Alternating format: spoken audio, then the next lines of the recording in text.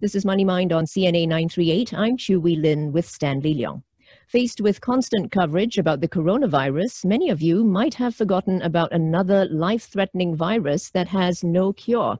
I'm referring to the human immunodeficiency virus, more commonly referred to as HIV.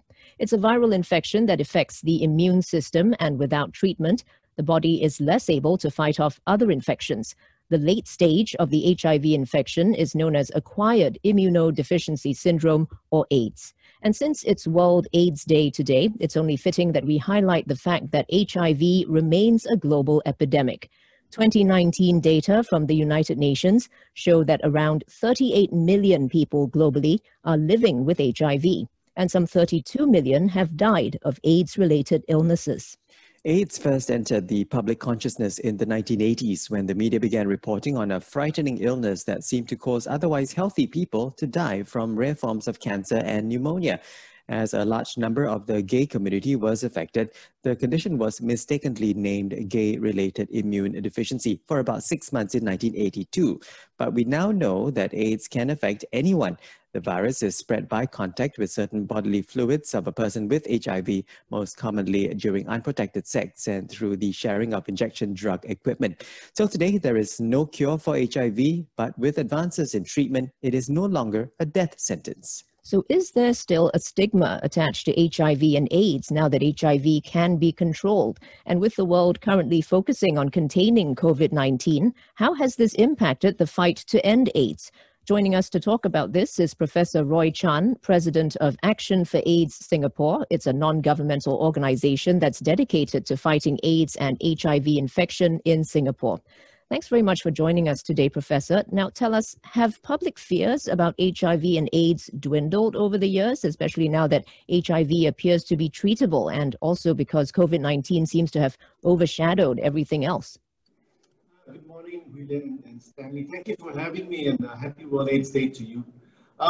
So public fears, I think generally speaking, most people may fear HIV less because really the availability of very effective treatment has transformed HIV from a disease that was almost always fatal to an infection that can be effectively treated and controlled. So persons with infection on optimum treatment are able to stay healthy and remain well for as long as HIV uninfected people. However, I think that public fears may have dwindled, but the issue of stigma and discrimination around the disease is still extremely high in Singapore. Your question on how COVID-19 has affected those with HIV/AIDS, we were initially concerned about patients living with HIV and even those on treatment, whether or not they would be more severely affected by COVID-19. Initial evidence from some studies seem to suggest that maybe there was an increased risk of contracting COVID for people with HIV. But on analysis, it seemed that the increased risk was probably related to increased age as well as presence of coexisting chronic diseases such as diabetes.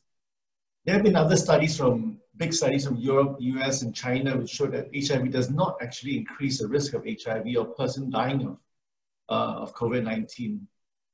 Therefore, recommendations for people living with HIV to keep themselves safe from COVID are the same as those for the general public. Right. And would you think that there's also a need to remind the listeners that while, yes, treatment and drugs and treatment and therapy has improved in terms of, prolonging and giving a better life to those who have HIV, but that it's still not a cure. A cure has not yet been found. Do you think there's an important need to remind listeners about that as well? That's absolutely correct. I think we always say that it's whilst we can certainly keep persons living full, healthy, and lengthy lives, it is not a cure. Persons with HIV have to take medications on a daily basis. So if one imagines getting infected when you're 20 years old, it's a long, decades ahead of daily medications. Of course, with time, the medications have certainly improved in terms of ease of taking. You take sometimes just one pill a day, but they are not devoid of toxicity and side effects. And there is always the need for monitoring of the systems, of effectiveness, and so on.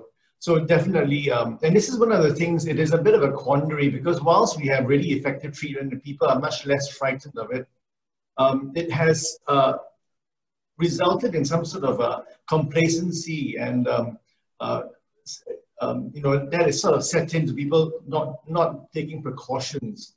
Like everything else, it is human nature. So that's also a challenge for us who are on the prevention side, who talk about education and trying to make sure people don't get infected, is how do we get people energized and to take the prevention message seriously.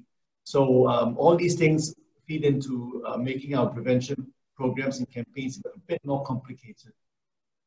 You talk about the risk of complacency setting in. Have you noticed that HIV or AIDS cases rising in Singapore? Actually, we've been doing this work for over 3 decades. We've been ensuring that AIDS is always on the front burner, and we don't forget about it. So that's our mission, is really to make sure that people continue to guard against it, and we always make sure that our programs are up to date.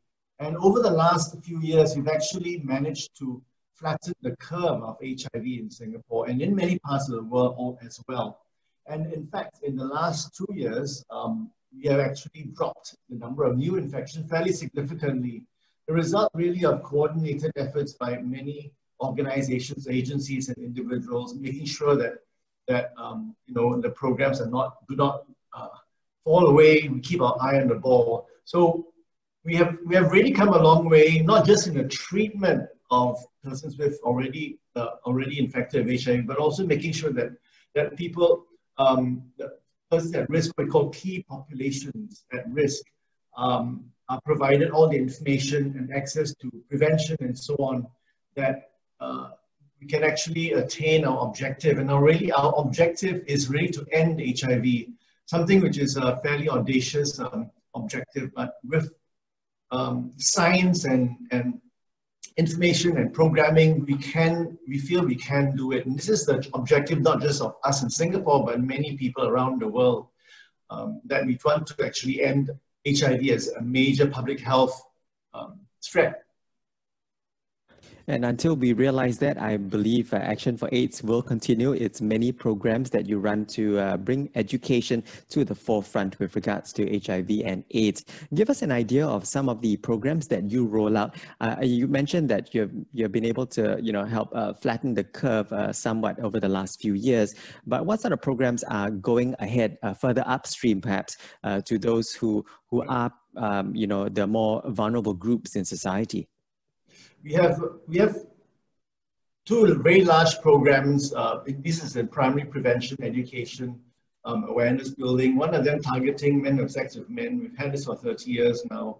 It uses various avenues to reach out, to get people to be aware, to get tested, and so on.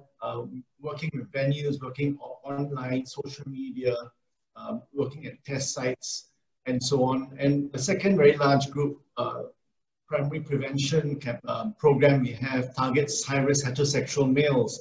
And these are men who may have sex with sex workers and have multiple partners. And that program works through, again, various venues, for example, bars, clubs, and so on, coffee shops, working at ferry terminals, to increase the awareness and maintain the awareness on safer sex, condom use, getting tested, and so on. Those are 2 very large programs. We also run anonymous testing. We have a mobile van that brings testing out into the community. And we work a lot with our stakeholders, our partners who are in the community, to make sure that the message is consistent and it's accurate and it's maintained. So those are some of the main programs. I'd like to also say, maybe to stress that with treatment, with very effective HIV treatment, patients are rendered they cannot transmit HIV to their sexual partners. This is what a global effort to make people realize that undetectable viral load is untransmissible. So patients who are on optimum treatment, optimum antiretroviral treatment, are no more infectious to their sexual partners, even without using condoms or protection, or other protection. So that's really important, and I think that has also been a very strong effort, a big reason why we have managed to slow down, to flatten the curve, and even to drop. So we are attacking transmission from various ways, from the treatment point where we treat persons who are infected to make them non-infectious, and then also talk about primary prevention. Now, Professor, last Saturday you held the first part of the 12th Singapore AIDS Conference, and the second part of this virtual conference will be held this Saturday, the 5th of December. What's the aim of this year's webinar? Well, we've had these biannual meetings since 1998. This is the 12th in the series, and it's an opportunity for every one of us who are involved in what we call the AIDS community in Singapore, from healthcare workers to stakeholders, community partners, to patients, persons living with HIV and their families, to donors, to public health experts, to get together to just recap and to look at what we've been doing so far, where we've come. This year, because of COVID, I mean, everyone's on virtual, so we're having two